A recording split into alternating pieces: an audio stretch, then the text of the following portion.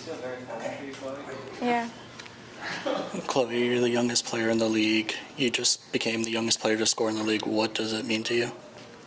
It honestly means the world to me. This was one of my goals since the beginning of the season, to score in a game, and I finally achieved that, and with my whole family watching, and my whole team encouraging me and boosting me to do this. It's unbelievable, to be honest. We heard your sister from the press box saying that she swore you were going to score today, and you did.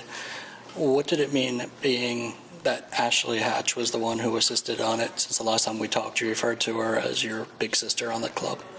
Yeah, I mean, Ashley Hatch assists a lot of goals and scores a lot of goals, but for her to not be selfish, even though she could have 100% scored there and passed to me, it means a lot that she was thinking about me and she knows that I've wanted to score. So her passing me the ball in that space was unbelievable. What's the season been like for you? It's been great. Like, I have no complaints. I'm just so excited to be here and to be getting minutes and playing with such amazing players. During one of your guys' little video shoots, you had mentioned one of the players that you were more of a Chihuahua, and you had responded back that you weren't. The type of dog that you mentioned, your dad sent a photo. What does that breed mean to you?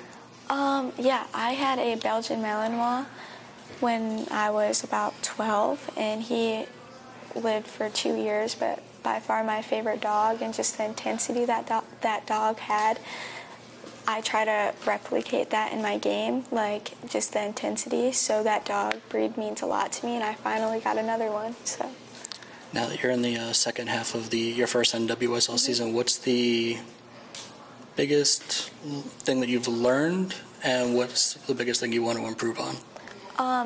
Honestly, the biggest thing I've learned is being a sponge, just absorb all the information you can, and I would like to improve on my shooting on the field.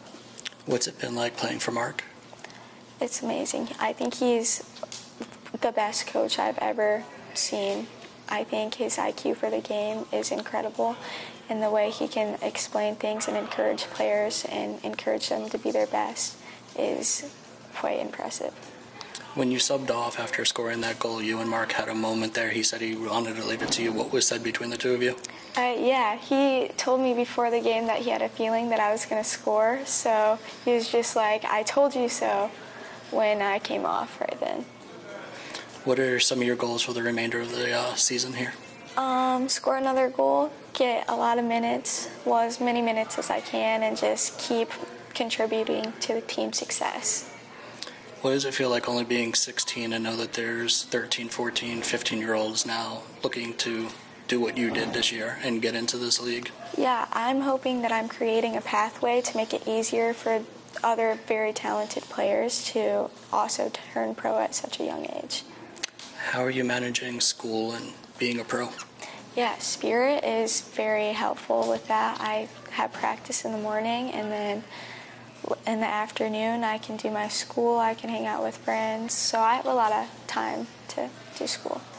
Is there anybody on the team that's helped you with the transitioning, or has it just been basically Hatch or a group effort? It's been everyone on the team, yeah. They're all mothering to me, and I couldn't ask for a better family. Perfect, thank you. Thank you. Thank you very much, Chloe. I go home and catch you bedtime. Yeah.